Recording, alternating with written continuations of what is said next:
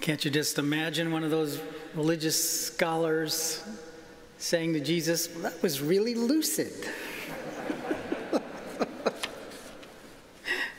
You gotta love the richness of all the translations available to us, and the light they shed on the scriptures that we know so well. And I know you know this one so well in King James or New Revised Standard Version. But let us pray. Who will be a witness? God.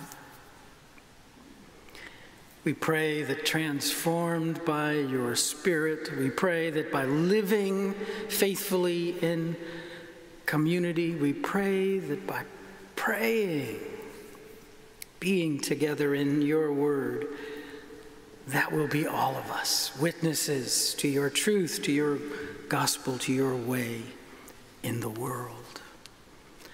In Christ we pray. Amen.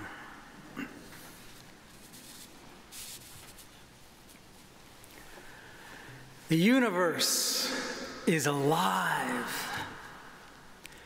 Human beings have been looking up and getting hooked on the view for centuries. I get that. I'm not much in support of the wealthy men who are taking what seem like boutique trips into space. At least not while the problems we face on Earth are as daunting and intractable as they are. And these space cowboys are not contributing what they could and should to saving our democracy and overhauling the structural injustices that exist. President Biden is celebrating the just announced agreement coming out of the G20 summit in Rome that will tax corporations who shield their profits in foreign countries. But Congress, Democrats, we have to keep saying that, Democrats won't even raise the corporate rate in this country from 21% to 28%, still far below the 35% rate during the Obama era that Trump abandoned. Still, space is inevitably a part of our present and future, its existence a wonder all its own. The pictures we've seen over the last several decades have given us vivid, color-filled images of what we long thought of as a vast blackness sprinkled with brilliant white stars. A contrast that doesn't begin to approach what actually exists. Breathtaking beauty, elements known and unknown to us, imbalances that suggest there may have been or could be conditions at least similar to what sustains our life on Earth. NASA is thoroughly engaged in brilliant work to answer questions that may help us understand that Big Bang, how it all came to be, what's out there that might help us now and in the future. Dragonfly is a mission to a moon of Saturn's called Titan, where a craft will land taking pictures on the way down of rivers and mountains and lakes, much like our own. What a thing it is to be alive, to wake and draw breath, to live on this speck of earth in a universe of universes so vast it is beyond our comprehension, even while we are trying to do just that, comprehend. I'm good with the science. Let's learn more and more about the gaseous beginnings of the stuff of the universe as ever expanding, deep and mysterious. None of it diminishes my belief in a creative force, an animating spirit, a love supreme, God, says the writer of Ephesians, above all, and through all, and in all. And we are in that, all of it. We come from it through the miracle of birth, water, chemicals, matter. And we return to it through the miracle of death. Eternity is ours, this fleeting moment of consciousness for any one of us, stretched across the centuries through our shared humanity, accompanied by the many forms of life that enrich our being together by unfathomable degrees of beauty and wonder. What a design!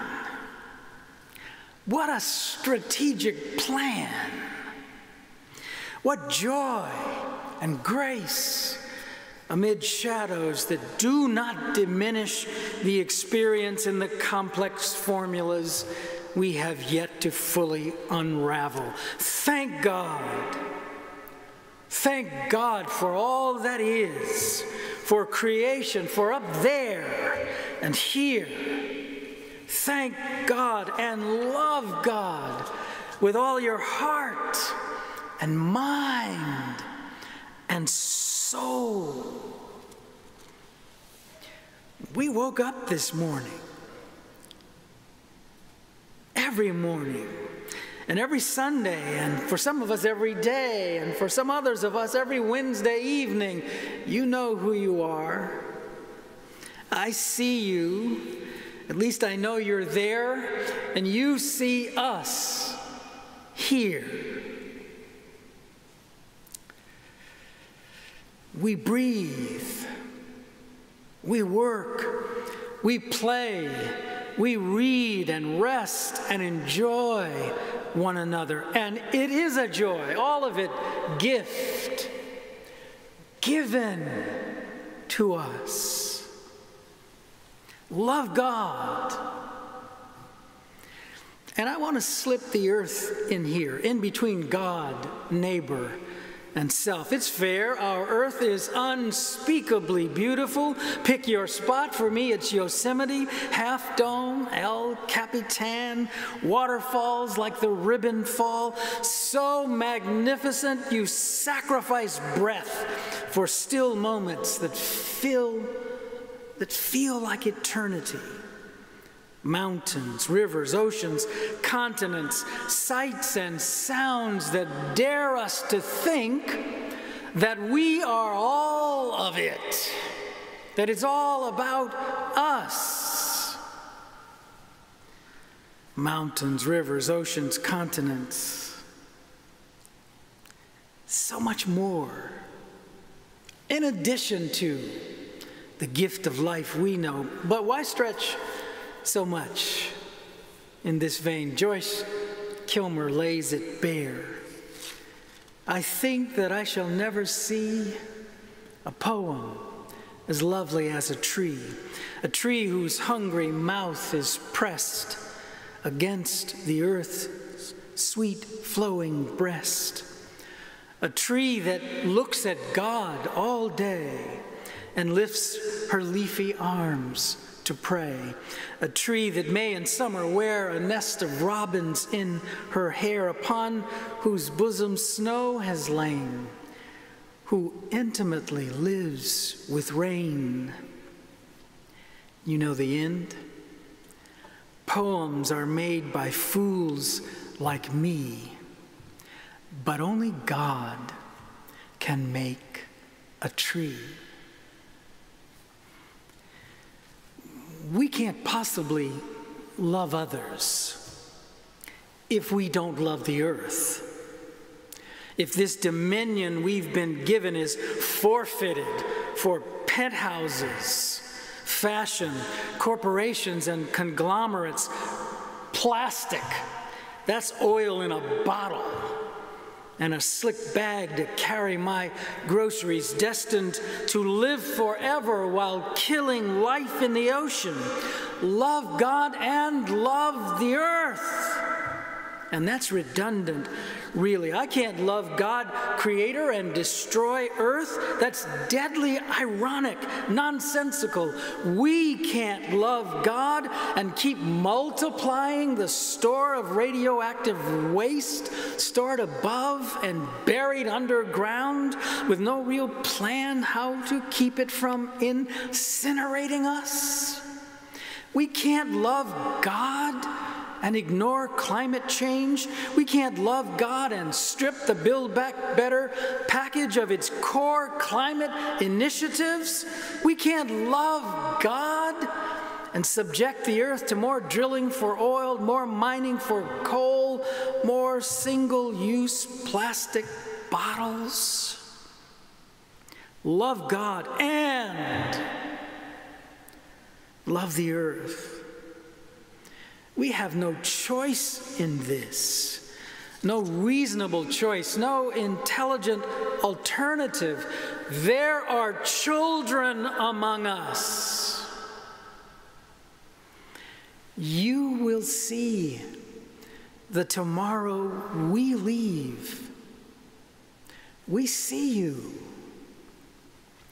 We love you. So we love God and we must love the earth.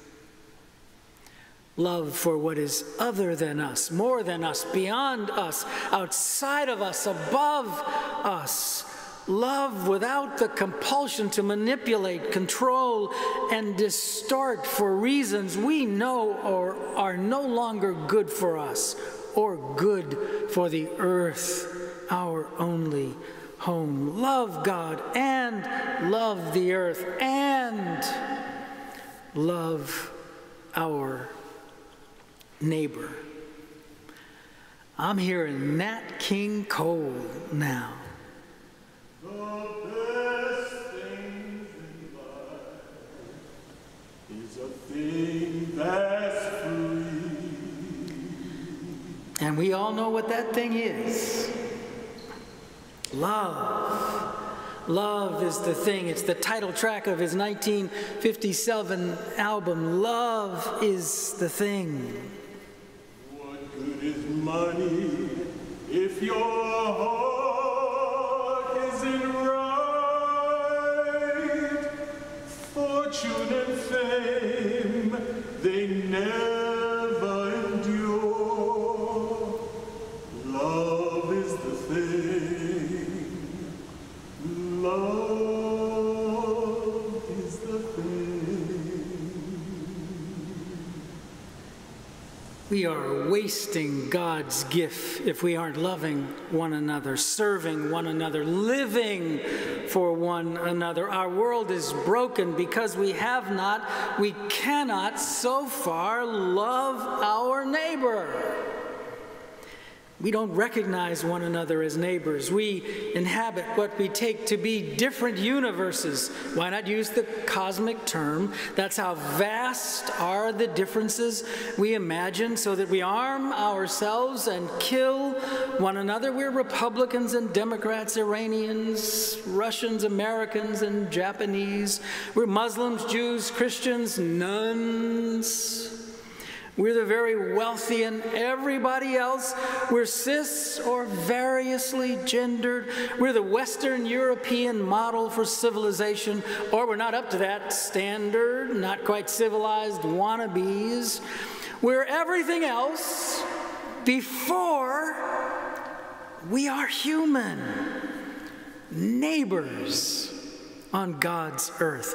We serve our own needs first, in case there isn't enough. Scarcity rules, abundance ignored. Serve, and hate will die unborn. Love, and chains are broken, wrote Langston Hughes in his poem Alabama Earth, spoken over the grave of Booker T. Washington. Darkness cannot drive out darkness. Only light can do that. Hate cannot drive out hate. Only love can do that, wrote Martin Luther King Jr. in Strength to Love. One love, one heart, sang Bob Marley. I'm hearing Nat again from the song Nature Boy. The greatest thing you could ever learn is just to love and be loved in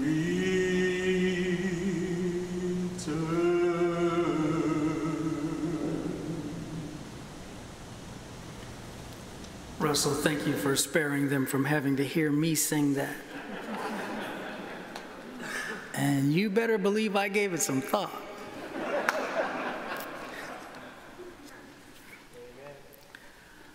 Love God and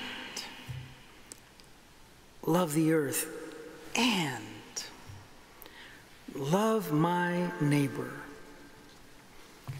My job is to plant seeds of love and to keep on planting, even or especially when bad weather comes. It's folly to think I can know the grand plan, how my small action fits into the larger whole.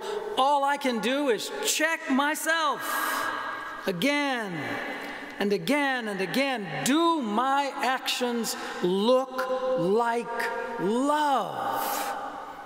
Preached presiding Episcopal Bishop Michael Curry. Oh my, do my actions look like love?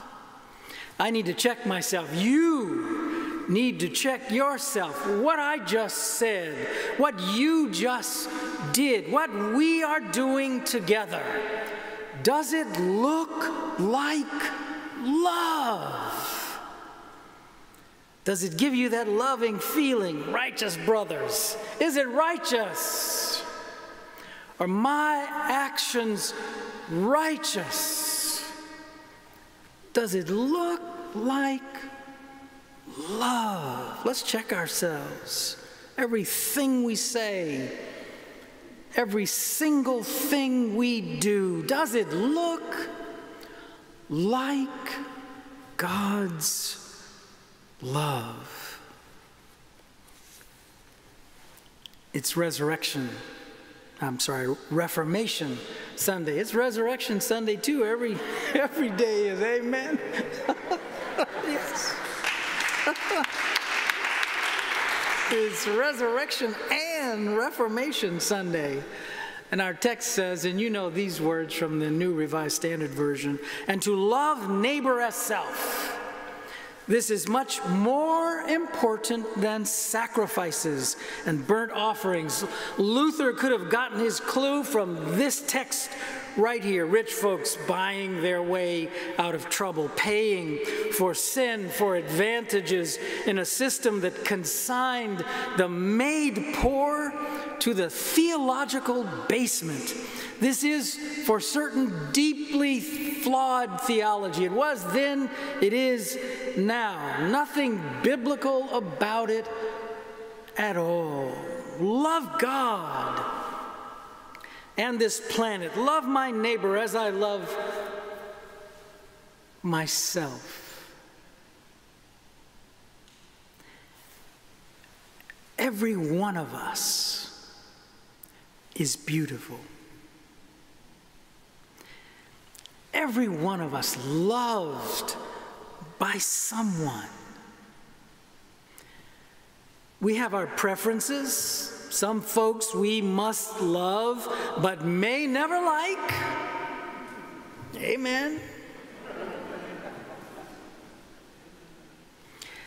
God loves us all.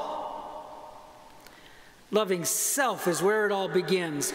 Not the vanity of, I'm the greatest. Muhammad Ali has copyright on that one, and that's all right with me.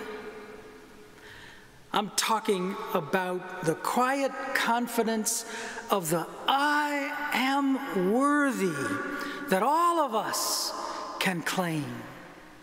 The my face is in the image of God that each one of us can say and see reflected in the mirror and in the stillness of water.